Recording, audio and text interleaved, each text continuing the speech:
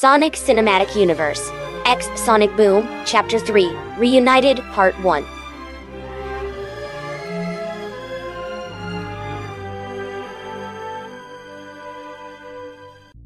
Zoe, hey, you see Tails? Sonic asks, walking up to the vixen, Fox Kit securely resting in his arms. Tails? No, I don't think I have. But I did see Knuckles. He's at Mad Burger with the cutest little hoglet. He looks a lot like you, actually. This got the kid's attention. I see you've got yourself a little someone too. Who's this? Hi, I'm Taylor. Yep, that's my name. Sonic could tell the kid was lying, so could Zoe from the looks of it, but they played along. Are you friends with that hoglet? He said his name was Sonar. Aren't these names for Mimi's play?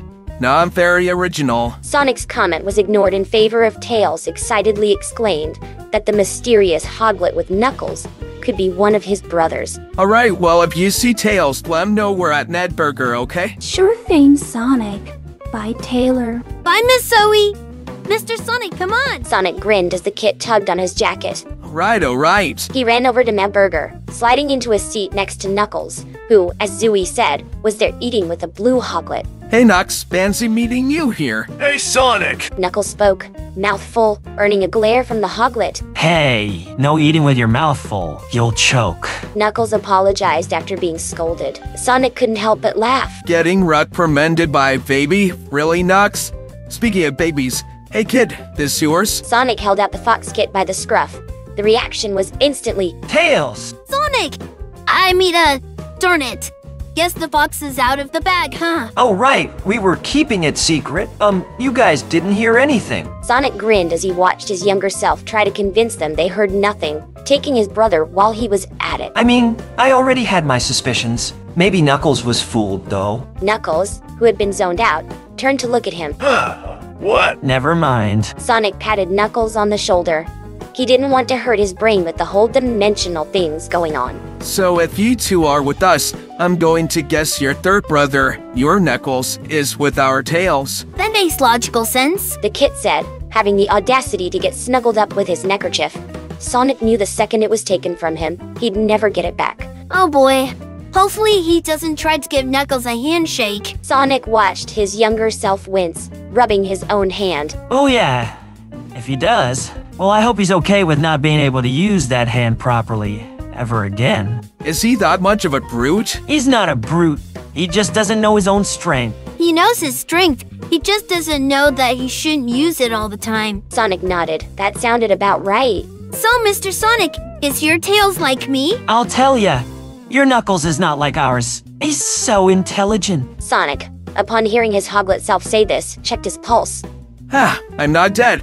Do you have a fever or something? No, and I'm serious. He's a smart and caring guy. He's an amazing listener, too. Knuckles absorbed the praise, grinning cheekily at Sonic. Sonic rolled his eyes, but couldn't help the fond smile that spread across his face. You're an okay Sonic. 5 out of 10 for letting me keep the neckerchief.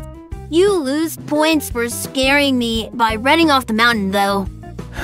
Oh, how would you wound me? And after I carried you in my arms for hours, you tossed me aside like trash? The kids giggled, amused by his dramatic reaction. So, should we try to get our Tails and your Knuckles back? Or just sit around go be all? Well, are they anywhere dangerous? Nah, Buddy Buddy Temple is a joke. They've got this. They're probably already on their way here as we speak. Sweet guy above, we're gonna die if I don't make it. Tell my plane I love her. Tails started hacking as he finished speaking, hunching into himself in the echidna's arms. Do not lose hope yet, Fox. We can still escape. You said this temple's purpose is to force those within to become friends. Why would it kill us if its goal is to make us bond? Tails had to admit, the echidna had a point. Now, if only that point would stop the room they were trapped in from filling with water, that would be nice. Aren't we friends already? I'd think of you as a friend. And you. There must be something specific the temple wishes for us to do. Tails looked around, trying to see if there was any sort of clue. That's when he spotted it. Some writing on the wall. What does it say? When the moment comes that the truth reveals itself, the ultimate sacrifice will cement the bonds forged. Different yet same. Who shall take the blame? Tails looked at Knuckles, hoping he'd have any answers as to what the temple's riddle meant. But he looks just as lost as him. Truth. Ultimate sacrifice. Wait a second, Blame? I think I know what truth needs to be revealed. Well then, go on. I'm the reason why you're here, why you got separated from your brothers. My machine, I had made a pretty dumb mistake and it malfunctioned, and brought you here. I brought you into this universe by accident, and I can only hope that the other two signals I saw were your brothers. I messed up and I knew since like a few hours ago, and I didn't say anything. I'm sorry. Tails could hear the rushing water come to a sudden halt. I forgive you. Tails looked up at the great Echidna warrior, who he had been certain would have been angry at him. And if I'm certain that your current injury I caused due to a pretty dumb mistake would make us even? I guess. Wow, now I feel dumb for overcomplicating things. Well, since you're going to help me recover, the least I can do is help you when your brothers get home. That sounds like a fair argument, and if you try to back out of it, your next injury will not be a mistake. Tails gulped. The thought of Knuckles actually punching him to hurt him, sounding like a death sentence. I'd never. It would be very dishonorable of me to do that. This got a smirk out of the Echidna. A very quick observation Tails had made was that this Knuckles valued honor and wore his heart on his sleeve.